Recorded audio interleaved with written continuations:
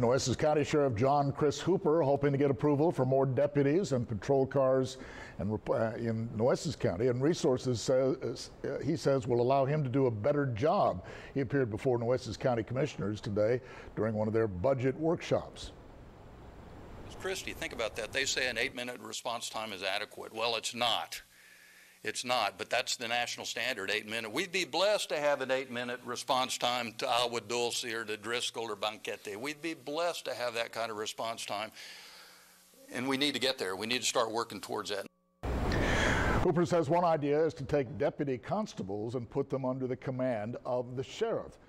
Hooper told the commissioners that he needs a total of 21 additional deputies along with a lieutenant plus patrol cars for those officers. And since this was only a budget workshop, no final decisions were made.